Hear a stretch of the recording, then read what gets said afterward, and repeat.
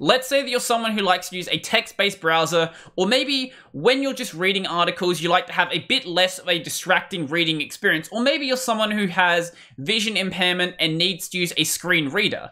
Well, on most websites, they are not designed to work like this. So some websites are going to be better than others. So for example, Wikipedia tends to be really, really good. There is no reason why you can't use Wikipedia on a text-based browser. This is actually probably one of the better websites until you go to a website that is just written in plain HTML. There is no reason why you can't use this website in something like W3M.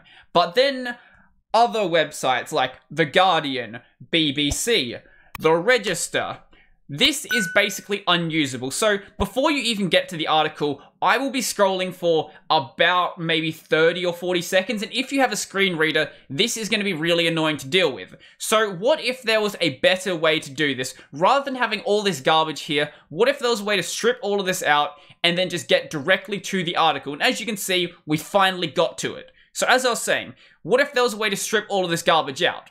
And it turns out there is, because Mozilla actually has this library called the Readability Library, which basically is designed to, I guess, take the actual contents of the page and just get rid of the rest of the garbage. You don't need the rest of the garbage, you just want the actual contents of the page.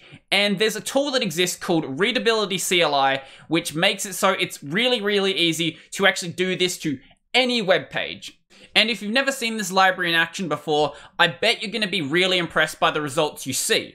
So I said the program was called Readability CLI. That was slightly wrong. The project is called Readability CLI. The actual executable itself is just called Readable. So basically, if we go and pass in the URL to Readable from that register article we just saw before, what it's going to do is go download the web page, go and process the web page, and then just dump everything onto my terminal.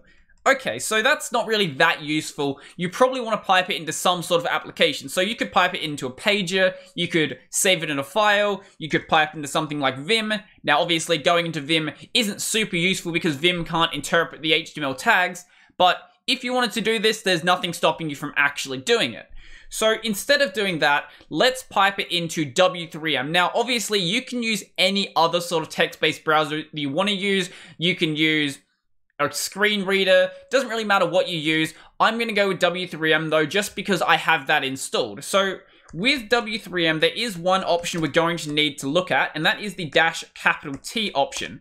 So what this is going to do is basically say, okay, that input data you just received, it is this file type. And if you don't do that, basically W3M is just going to treat whatever it received as plain text, basically. So as you can see, it pretty much just turns into a pager at this point. So what we want to do is pass in a -T, text/HTML. So that's the MIME type for HTML, and that's going to say, okay, that data you just received is an HTML document. Okay, so let's just run this and compare it to what we had before. As you can see, it's already so much better. Up here, we have the title, and then straight away we have the content. So comparing that to what we had before, so that would be this one, where is it? This one right here. This one is how it looked originally. This is how it looks now.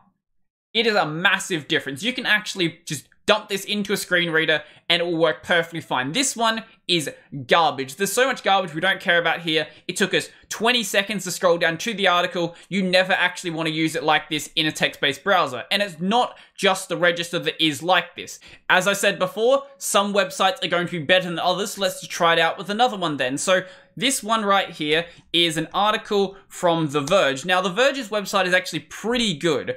It's not as good as Wikipedia, but it actually is a pretty good website for a text-based browser. So the improvement on this isn't going to be massive. So this one right here, the improvement isn't massive, but there is a little bit of improvement. There's some stuff that we don't really need to care about, like the author of it and things like that, who did the photography, what it was filed under, things like that. It's not a massive difference, but there is a little bit of a difference there. Or how about we try another one? So let's try a Australian news website. So this is news.com.au.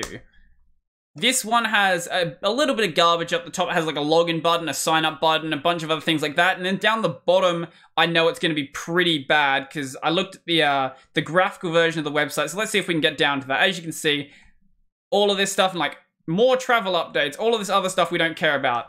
Let's go over to the improved version and see how that's going to look. So readable, pass the link in, pipe that into W3M-T text/HTML. So once again, it's not a massive improvement, but some websites are really, really bad. As you saw with the register, that was just one example I found. I guarantee there are other examples like that where their websites just completely fall apart in a text-based browsing mode. Now, you can also go and convert local files as well, and that works as you would expect it to, just run readable and pass in the path to the actual file.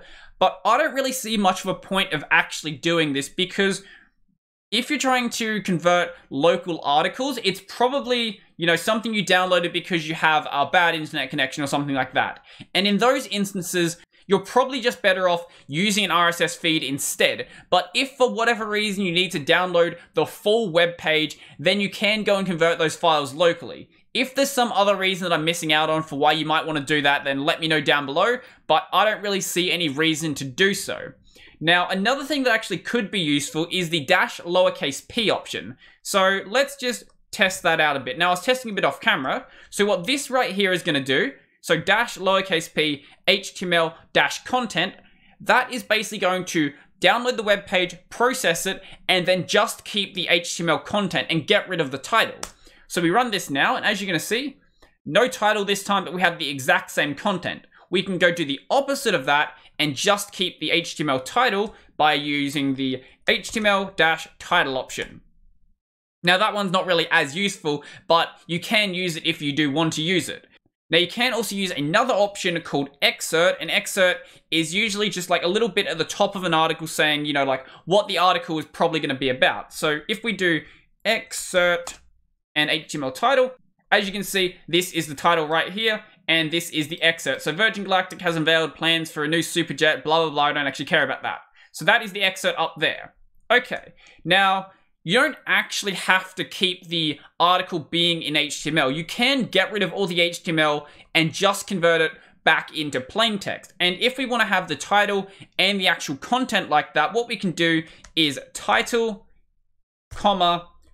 text-content. So not HTML content, this time text-content. And we run this now, and as you're going to see, this is all in plain text. So all of the HTML tags have been stripped out, all of the tabs have been stripped out. Basically, it's just the text of the actual article.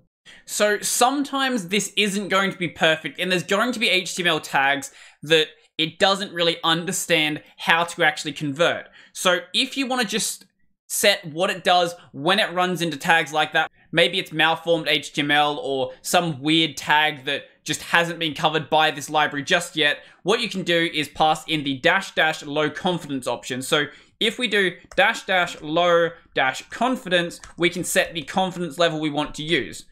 So if we do --low confidence, and then there's 3 options we can actually pass into this. So we can pass in no op, exit, and also force. Now, what no op is going to do is basically say, okay, I don't know what this HTML is, just leave it in the document and don't touch it at all.